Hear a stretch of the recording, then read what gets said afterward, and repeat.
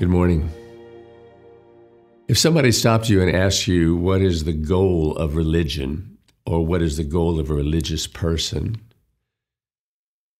you might hear them say something like that. Well, it's an energy, it's a life force in you that is somehow striving to find God, to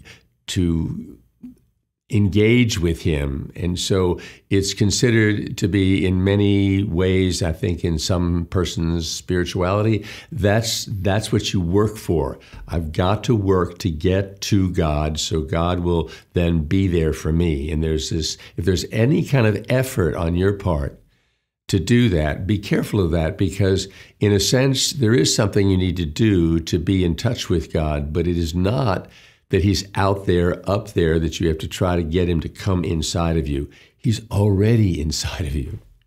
You wouldn't exist if He wasn't inside of you. He's in every single thing that's alive. He's everywhere. I'm not saying that God is not a personal being. He's not just this energy force, but He's really a human like us in this. I mean, He's divine, but His divinity is not far from our humanity.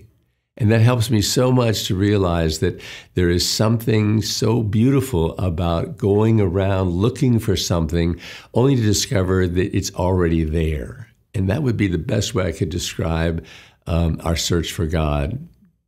It's like looking for Him everywhere in one religion or another religion or trying something else. No, go inside. He's there. And what do you find? I can't describe it. But when you know it, when you feel it, when you sense Him, it's like a part of you that was always missing is now there. And life isn't perfect, but it has some kind of inner calm, inner core that never seems to be able to be destroyed by anything happening on the outside, because it's an inside job. That's religion, an inside job. Have a good day.